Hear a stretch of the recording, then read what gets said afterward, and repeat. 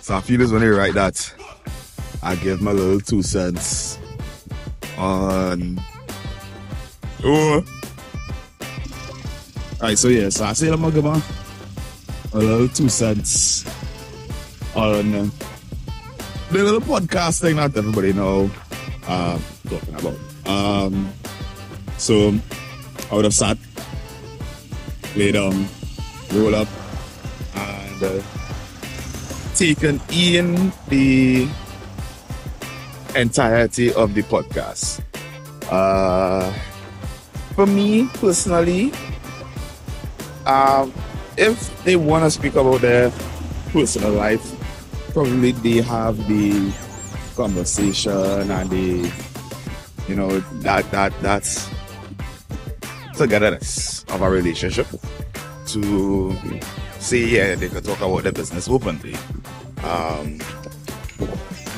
To be as raw as they were, probably they have that what is the word I'm looking for? When I get the word, I can bring it up. But they probably have that to be able to be as open and as raw. But honestly speaking, if it was for me, even if I wanted to speak about my relationship or be as open as they were about their relationship on a podcast, I would not have been as raw. I might have found a more clinical way, a more politically correct way to say it and speak about the issues.